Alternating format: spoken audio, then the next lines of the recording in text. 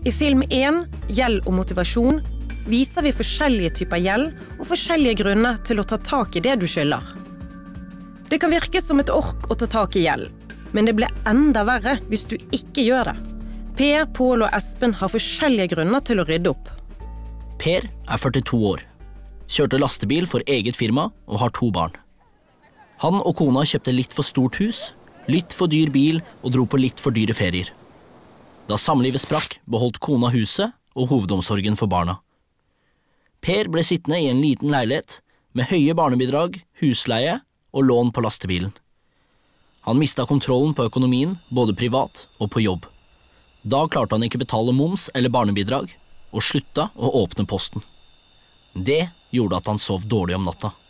En kompis kom med et spesielt oppdrag som kunne betale store deler av gjelda. Nå er han nettopp satt inn og skal sone 2 år. Siden han ikke kan jobbe, vokser gjelda, og han sover dårligere enn noen gang. Han tror han skylder minst 600 000 kroner.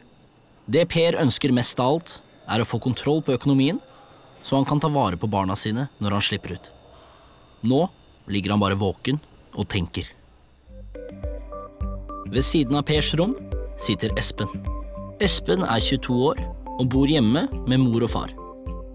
Han har hatt noen småjobber som ikke har vart så lenge. Han har venner både i øst og vest, og er ikke kjent som den som bremser. Det har ført til noen episoder, som har gitt ham erstatningskrav for vold, og krav fra et forsikringsselskap etter at han var uheldig med en bil. Espen vet at han skylder rundt 80 000 til familien. Han tror han skylder rundt 30 000 på et kredittkort han har maksa, og 150 000 til andre. Han ønsker seg en jobb hvor han tjener godt, så han kan ordne opp med familien og få eksdama tilbake. Pål er 28 år, hadde en voldelig far og stakk hjemmefra da han var 15. Han droppet ut av skolen og har ruset seg lenge.